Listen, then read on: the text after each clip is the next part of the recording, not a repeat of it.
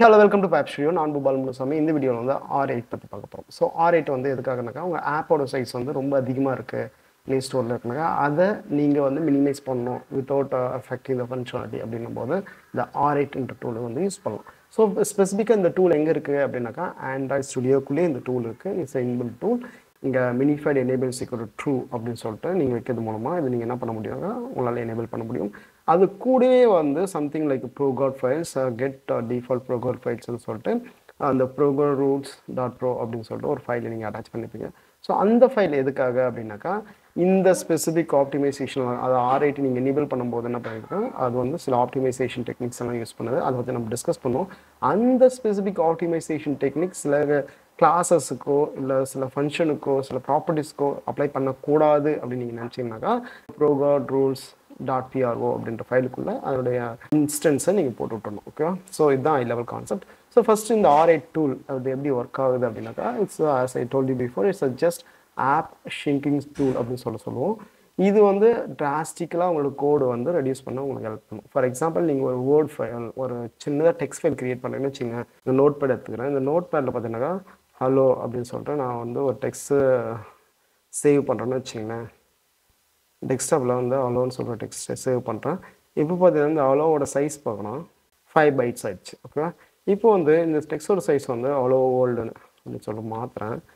இப்போ போய் பார்த்தீங்கன்னாக்கா இதோட சைஸ் வந்து 11 bytes ஆகும். ஸோ டிப்பிக்கலாக என்ன ஆகுது அப்படின்னாக்கா நீங்கள் கோடு அதிகமாக அடிக்க இல்லை லைன்ஸ் இன்க்ரீஸ் ஆக கேரக்டர்ஸ் இன்க்ரீஸ் ஆகும் உங்களோட ஃபைல் சைஸும் என்ன பண்ணுங்கள் ஆட்டோமேட்டிக்காக இன்க்ரீஸ் ஆகிட்டு.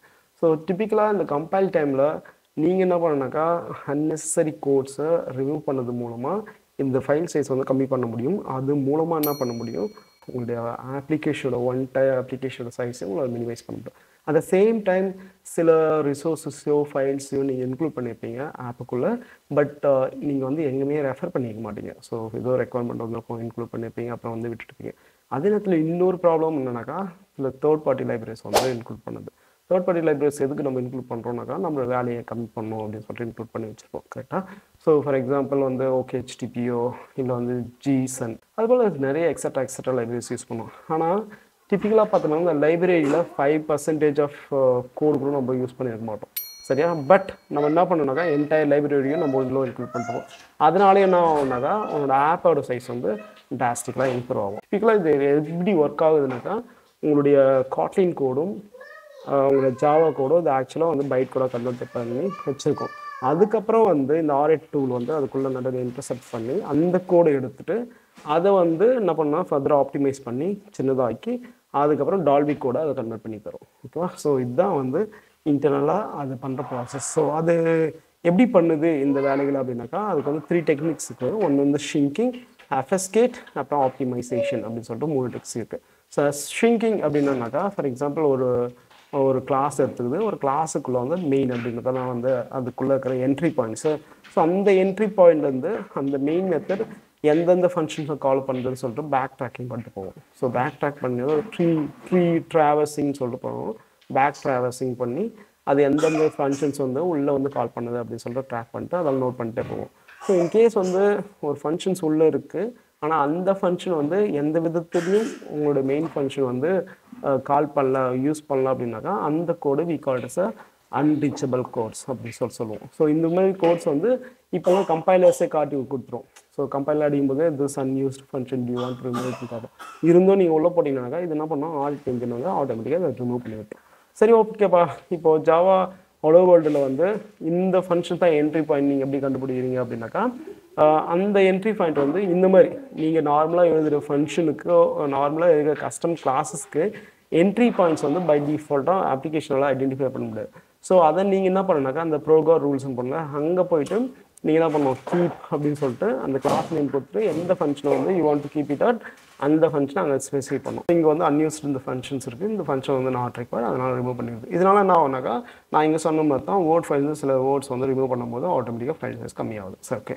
இது ஷிங்கிங் முடிஞ்சோடனே நெக்ஸ்ட் வந்து அஃபஸ்கேட் அப்படின்னு சொல்லுவாங்க. ஓகே, அஃபஸ்கேட் எதுக்கு அப்படின்னாக்கா இப்போ கிரீட்டிங்ஸ் அப்படின்னு இருக்குது. இது போல் நிறைய நம்பர் ஆஃப் ஃபங்க்ஷன்ஸ் இருக்குன்னு 10 ஃபங்க்ஷன் இருக்குன்னு வச்சுங்க. இப்போ வந்து கிரீட்டிங்க்கு பதிலாக ABC single short names use பண்ணது மூலமாக அதோட சைஸ் கம்மி பண்ணலாமா? ஃபார் எக்ஸாம்பிள் இன்கேஸ் வந்து அவ்வளோ வேர்ல்டுக்கு பதிலாக நான் A அப்படின்னு சொல்லிட்டு இப்படி போடுறேன் அப்படின்னாக்கா இப்போ நான் இதனோட சைஸ் பார்த்தீங்கன்னாக்கா 3 bytes ஆகுது. ஸோ ஓகேவா? ஸோ இது மூலமாகவும் சைஸை கம்மி பண்ணுறாங்க. இது வந்து அதான் என்ன சொல்கிறாங்கன்னா யூஸ் ஷார்ட் நேம்ஸ் அப்படின்னு சொல்லிட்டு. ஸோ ஃபங்க்ஷனுக்கும் ப்ராப்பர்ட்டிஸ்க்கும் ஏபிசிடி அப்படின்னு சொல்லிட்டு ஷார்ட் நேம்ஸ் யூஸ் பண்ணி என்ன பண்ணுறாங்க, அது ஃபர்தராக ஆப்டிமைஸ் பண்ணுறாங்க. அதுதான் வந்து obfuscate அப்படின்னு சொல்லிட்டு சொல்கிறாங்க. நெக்ஸ்ட் பார்த்தாங்க ஆப்டிமைசேஷன்ஸ். ஓகேங்க, நான் இது பண்ணிட்டேன். இப்போ பார்த்தோன்னு வச்சிங்கன்னா இங்கே ஏ அப்படின்னு சொல்லிட்டு ஒரு ஃபங்க்ஷன் இருக்குது. அந்த ஃபங்க்ஷன் வந்து மெயின் மெத்தடுக்குள்ளே கால் பண்ணி வச்சுக்கோங்க. இப்போ பார்த்தீங்கன்னாக்கா இது வந்துன்னா 1 2 3 லைன்ஸ் ஆஃப் கோட்ஸ் இருக்குல்ல, இதுக்கு பதிலாக இன்லைனிங் மெக்கானிசம்ஸ், அதாவது அங்கங்கே இருக்கிற ஃபங்க்ஷன்ஸ் வந்து அந்த ஃபங்க்ஷன்ஸ் எல்லாம் வந்து மேலே ஒரு டெக்கரேஷன் கீழே ஒரு டெக்கரேஷன் போட்டு அதுக்குள்ளே வந்து ஃபங்க்ஷன்ஸ் இருக்குதுல்ல, அந்த இதுவெல்லாம் அப்படியே தூக்கிட்டு வந்து இங்கே இன்ஜெக்ட் பண்ணிடுது. இன்ஜெக்ட் பண்ணிட்டோம்னாக்கா இப்போ பார்த்தீங்கன்னாக்கா இந்த ப்ரைவேட் ஸ்டாட்டிக் வாய்ட் தேவை கிடையாது. அதுக்கப்புறம் வந்து ஓப்பன் ப்ரைஸ் க்ளோஸ் ப்ரைஸ் தேவை கிடையாது. டேரெக்டாக அதுக்குள்ளே என்ன பாடியில் என்ன இருக்கோ அதை அப்படியே தூக்கிட்டு வந்து இங்கே ரீப்ளேஸ் பண்ணிடுது. அதான் வந்து இன்லைனிங் சொல்லுவோம். ஸோ அப்படி பண்ண மூலமாக இதை ஃபர்தராக ஆப்டிமைஸும் பண்ண முடியும். ஸோ இதுதான் வந்து சிம்பிள் டெக்னிக்ஸ். ஸோ இது மூலமாக பண்ணது மூலமாக என்ன ஆகுது அப்படின்னாக்கா உங்களுடைய ஃபைல் சைஸ் கம்மியாகுது. அது மூலமாக ஆப்டிமைசேஷன் நடக்குது. இந்த ரூல்ஸ் தான் வந்து அது என்ன பண்ணுனாக்கா உங்களோட ட்ராபல்ஸ் ஸ்ட்ரிங்ஸ் எக்ஸட்ரா என்னென்ன ரிசோர்ஸ் போட்டு வச்சுங்க எல்லாத்துக்கும் வந்து இதே டெக்னிக் தான் அப்ளை பண்ணும். சரி, ஓகேங்க.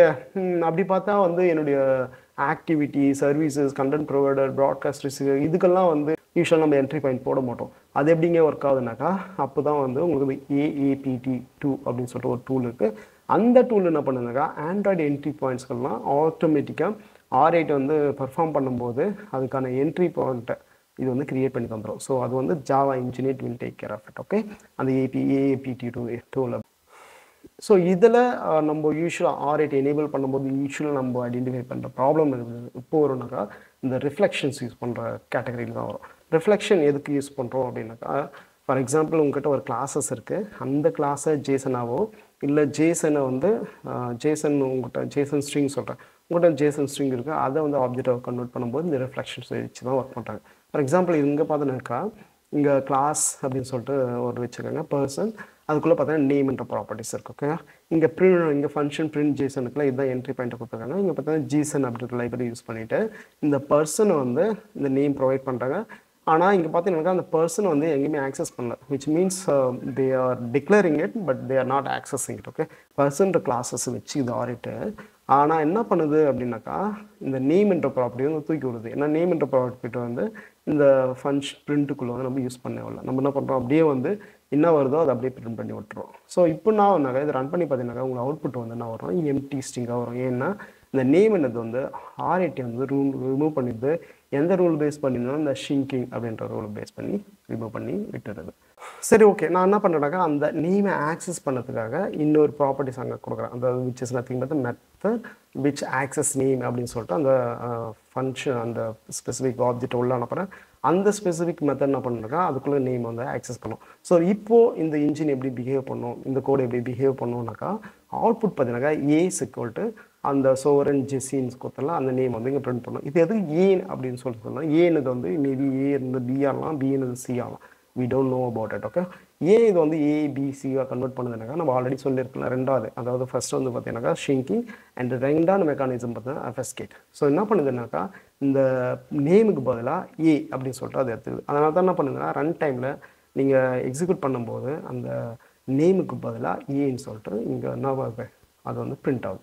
ஸோ நீங்கள் இதெல்லாம் வந்து பண்ணக்கூடாது அப்படின்னு வச்சிங்கனாக்கா நீங்கள் என்ன பண்ணணும் அப்படின்னாக்கா ப்ரோகார் ரூல்ஸுக்கு போய்ட்டு இதில் என்ட்ரியே நீங்கள் போடணும். ஃபார் எக்ஸாம்பிள் இந்த கிளாஸோட நேம் வந்து பர்சன், அதுக்குள்ளே இருக்கிற அந்த வேரியபிளையும் நீங்கள் டிக்ளேர் பண்ணணும். ஸோ இன்ஸ்டெட் லைக் ஒரு வேரியபிளை நீங்கள் டிக்ளேர் பண்ணதுக்கு பதிலாக ஜஸ்ட் அந்த கிளாஸஸே நீங்கள் அந்த பேக்கேஜஸே நீங்கள் அவ்வளோ ஆட்டோமேட்டிக்காக என்ன பண்ணலாம் கீப் அப்படின்னு சொல்லிட்டு ஸ்பெசிஃபிக் பண்ணலாம். ஸோ மோஸ்ட்லி நான் உங்களோட சஜஷன் என்னக்கா நீங்கள் மாடல் கிளாஸஸ் எல்லாத்தையும் நீங்கள் என்ன பண்ணணும் இந்த கீப்ன்ற ரூலுக்குள்ளே வச்சுக்கணும். நான் என்னுடைய ப்ரொடக்ஷன் இஷ்யூவில் வந்த ஒரு இஷ்யூ சொல்கிறேன்.